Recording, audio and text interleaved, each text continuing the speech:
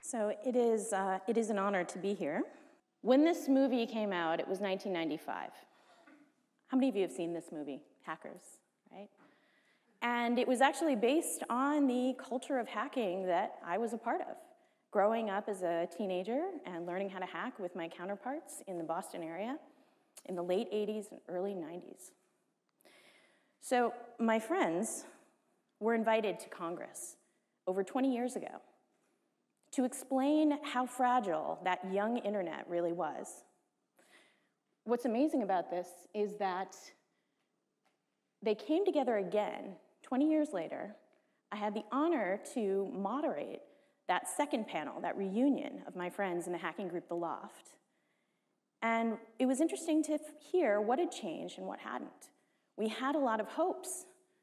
As hackers, we thought if we just point out all of these flaws, especially if people like Congress are inviting us to tell us about it, that surely the internet that we're building will be perfectly secure in about 20 years. Right. So we were young. That's what young people do. Joseph Menn wrote a book about our culture. It came out recently. And actually, there's even a presidential candidate among the ranks of the hackers in these early hacker groups. What's remarkable to me, as Bruce was saying, is the permeation of hackers inside of corporations and governments as we've grown up, grown older, and decided that our missions weren't really complete, considering the planet is still imminently hackable. So this was me at the reunion panel, and Mudge with a wig. Our hair has changed a little bit since then, but the vulnerabilities, a lot of the basic vulnerabilities and a lot of the basic things that we were trying to warn everyone about over 20 years ago are still prevalent. It only took Congress 20 years to invite me to testify. Not that I'm counting, not at all. But the influence that we were able and continue to be able to wield is, as Bruce is saying, too little. There are too few of us. I don't know if you can spot me in that picture on the right. There are just not enough of us taking the technology to the people who need to secure our systems, our society, our infrastructure. So how did this start for me in terms of infiltration into places where I would have the most leverage to change the security of the world? I wasn't the first hacker to go work for Microsoft, nor will I be the last. But I was the one to launch their very first bug bounties. A bug bounty is simply paying for information about a security hole, right? If you see something, say something, here's some cash. And what was interesting about this was that Microsoft had sworn publicly a few years before this that they would never pay for vulnerabilities. Why? Because they were, and still do, receive the most vulnerability reports of any organization in the world. Between 150,000 and 200,000 non-spam email messages a year are sent to Secure at Microsoft trying to report a security vulnerability. So why would they start paying money in exchange for more of this, right? Well, a lot of it was orienting those friendly eyeballs of the friendly hackers towards the hard problems that Microsoft knew it needed some help with after it had exhausted its own internal efforts to secure its operating systems and its applications. So that's exactly what we did. What you're seeing right there on the left is the actual slide that convinced the head of Internet Explorer back in 2013 to pay hackers to report bugs to him. And the reason he was convinced by this slide was that the white graph, the low number, or the low little squiggly line there, is how many critical vulnerabilities were reported during the IE10 beta period. Beta period is when you want all of those bugs to be reported. We had a whole bunch of friendly hackers who were already reporting bugs to us. So why were they waiting to that giant white spike? Why were they waiting until after the beta period? Well, we had inadvertently given them an incentive to wait. Before we offered any cash, the only thing we offered was recognition. And so they could only be recognized if they waited until the beta period was over for the chance for their name to appear in a Microsoft bulletin. 12-point Arial font was their prize, right? So we had inadvertently trained them all to hold on to the bugs until the worst possible time to tell us, which is right after we had shipped the final version of the product. So this was a traffic shaping exercise. We knew what the hackers wanted. We knew we could give it to them if we simply offered a bug bounty at the beginning of the IE11 beta period, and we shifted that spike of incoming bug reports working with the hackers. Well, that's great. That's wonderful. That allowed us to work in tandem with the hackers and find other vulnerabilities that were deeper in the code in areas where we still had time to fix it during the beta. It was win-win for everyone. And this particular conversation was one that I had the privilege to have in front of some folks who worked at the Pentagon. When I gave a guest lecture at Harvard, somebody was sitting in the audience, Michael Solmeyer, he was in the Office of the Secretary of Defense at the Pentagon, asked me to come brief the Pentagon, and that began the road where we hadn't just hacked the planet, we hadn't just hacked Microsoft, because this was definitely a hack of a different sort, but we hacked the Pentagon. So 3.5 years ago, we launched the very first bug bounty program of the United States Department of Defense, called Hack the Pentagon. And a few months later, we launched the ongoing vulnerability disclosure program of the entire US DoD. Now, if you notice some of these numbers here, the number of people who registered to participate blew us away. We had no idea that so many hackers were willing to help the DoD.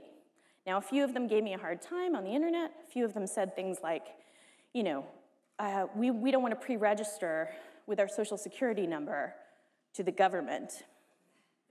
Okay, a few of you know what a social security number is in the United States. The government gives you that number. So they know, and it's with your real name, the one you were born with and everything. So, yeah, so there was a lot of, trust issues to overcome with integrating this new voluntary workforce who had never before been invited to hack the Pentagon, right? But also call attention to a couple of other numbers. If you look at the number of reports and the number of valid ones, you can see the signal-to-noise ratio was not so good. It was actually quite a flood of issues. Now, a lot of those issues were not bugs, but a lot of them were duplicates. So what that means is if you have a lot of duplicates, that means you probably had some lower-hanging fruit. Multiple people were able to find it using common tools and techniques. So what does that really uncover, right? The truth really hurts. So there are a lot of areas in security in the last 20 years that have gotten way better. So I'm not here to say it's all trash, just vulnerability management. That part is trash. So it's really hard to keep up. We are swimming in mountains and mountains of new vulnerabilities, and guess what? Just this whole idea of keep patching, no one is keeping up with this. This is not a scalable solution. So how did we get here? One word. Marketing. We got here from a lot of marketing, great marketing over the last 20 years of this security industry that I've been a part of. A lot of silver bullet solutions. If you just have a firewall, if you just do this, if you just rotate your passwords every 30 days or something obnoxious like that, none of those things actually turned out to be great advice, right? We found out. But really, where we are with this is that we are still struggling to apply these patches even when they are available. Us hackers, when we first thought if we just tell them what the flaws are and get them to create patches faster, that'll do it, that'll solve our problems. But no, the actual downloading of the patches and installing them turns out to also be important. How many of you have postponed those installs and those reboots on your phones, on your laptops and everything? Imagine that at a global exponential scale of the internet. And that's why you have wormable bugs still today, 20 years after we thought everything was going to be fine. So what do? Do you just invite more hackers? Just open the front door, hope for the best? Could go okay, I suppose. Maybe a little bit of a rush, a little bit of a flood. But actually, it's a little bit more like this. You're not sure who the attackers are versus the friendly folks. You're not sure whether your incident response team needs to get mobilized. And if they do, are you taking away resources from a real incident when you're trying to respond to a friendly hacker who's just testing your security? There's a lot here in terms of data privacy. If you haven't thought all of those issues through, you're going to be in for a bad time when you invite a bunch of hackers to test your security. Don't even get me started as to how it's going to be if you can't handle the vulnerabilities you know about now, as to when machine learning and AI will enhance vulnerability discovery capabilities well past the point for you to be able to keep up in an organization. And this is the ubiquitous you. This is all of us in society. So even if you get a lot of bugs, turns out there's a problem with that. Somebody actually has to fix them. I know this sounds crazy, this logic that I'm applying here, but I created a maturity model for vulnerability management. And if you notice, only one of the capability areas is in engineering. And we'll get to why this is important in a minute. What this really means is I am a hacker. I will always be a hacker. But at a certain point, we have to expand what we think about when we think about recruiting and the labor market when it comes to cybersecurity. It's not all jobs for hackers. It's not all about pointing out bugs and romanticizing the 0 days. You know, most hacks are actually a result, and most breaches are a result of phishing. We don't see headlines about phishing. We see headlines about 0 days, those vulnerabilities for which no patch is yet available. We see headlines for worms. So our opportunity here is that there's a huge cybersecurity workforce shortage, and guess what? It's not all in attack. Most of it is in that, you know, if you caught that reference to Lucy and Ethel from the I Love Lucy show, it's a lot of Lucys and a lot of Ethels back in that chocolate factory that have to deal with not just the vulnerabilities that they discover themselves, that other people report to them, that affect them in their supply chain, in their software and hardware supply chain, but they also, ideally, have to incorporate what they've learned about each bug to never make that mistake again. I mentioned this number earlier, how Microsoft receives so many bug reports, and the year I joined, 2007, we were named in Popular Science as the top 10 worst jobs in science. It was between elephant vasectomist and whale feces researcher. We made t-shirts, of course, as one does. That's the only way to deal with having that job. But the point here is that this labor market for bug hunting versus bug fixing versus code writing is skewed.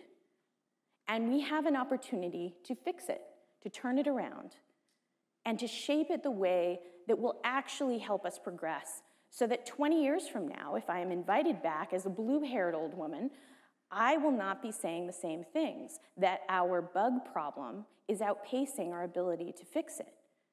One of the things I told US Congress, because you always have to tell Congress to do something when they ask you to come and testify, they want to hear from you, and then you're supposed to tell them what to do. So what I said was the fact that publicly funded universities in the United States, and certainly around the world, but I was at US Congress, have a problem where there aren't requirements for security even when you graduate with a computer science degree. Now, I think there should be security course requirements for graduating with any degree, frankly, but I would settle for it for computer science degrees. And you know, 7 out of 10 of those universities, or 3 out of 10 of those universities actually don't even offer an elective in security. So we're cranking out not code writers, but bug writers. We are missing the root cause. The fact that I retired as a professional hacker a dozen years ago, and yet some of the same techniques, the same classes of bugs, and the same kinds of hacking skills that I possessed back then still work today, that to me is an indication that we need to shift our labor focus in this industry. So what are we going to do? We're absolutely going to start hacking ourselves. We must, right? Hack ourselves first before asking strangers for help. Balancing the labor equation in terms of what to outsource, what's appropriate, and what is important to do yourself.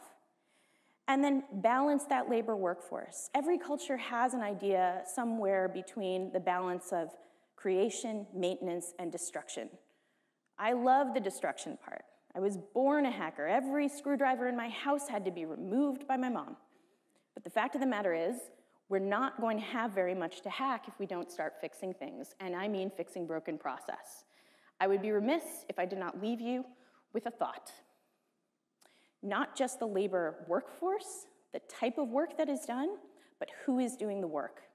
Very important for us to reach outside of the traditional tech channels that are mostly male and still mostly white. The folks on these slides, there's a woman there who's a nurse. She's one of the best advocates for healthcare and medical device security. The woman there is taking a selfie. That's her daughter picking a lock. She was homeless when she was pregnant with that child. So my point here, as I've run out of time, is that when we look at the world that we have hacked, what is left for us to do? We can keep hacking it forever, but we have to find people who are there to secure it, and it has to be all of us. Thank you.